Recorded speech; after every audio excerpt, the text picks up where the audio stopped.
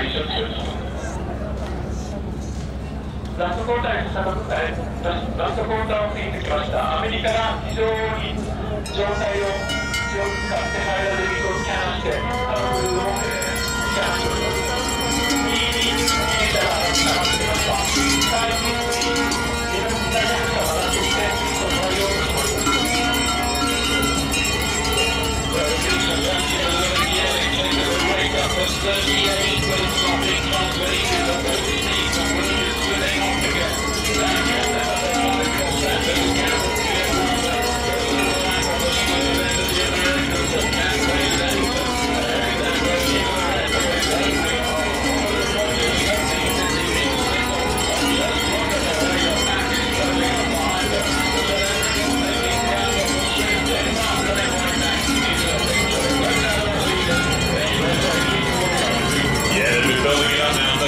Strokes of minute, David Eddington in the stroke seat, ratcheting up the rating. Yo-Yo Papianis in the stroke with a great boat, takes him up over 40 to try and close down the gap. This boat speed from the leading Americans is so quick. But we see how the Danes on the far side really rocketing up. Their draw level with Greece now moving through. そしてこのレースを引っ張るのは3レーンのアメリカ、そして奥のレーン1レーンのデンマークがラストスパートをかけて上げてきました。ここでレートは40まで上がっています。This sprint from Denmark is untouchable. They're nearly level with the USA for the last 30 metres. They pulled back 2.5 lengths in 150 metres.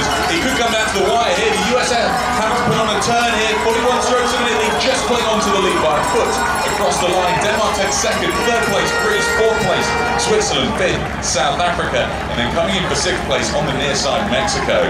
So it all changed around there in that B final for the men's pair, contending places 7 through 12 in the junior championship ranking. Won there though by the USA in 7:10.77 ahead of Denmark, then Greece, then Switzerland, South Africa and Mexico.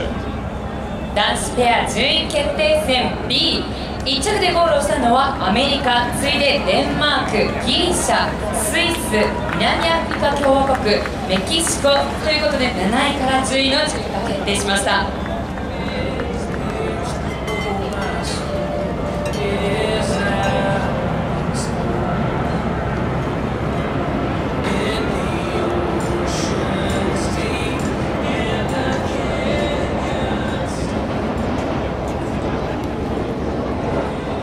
The B final for the women's quadruple sculls. China in lane 1, France.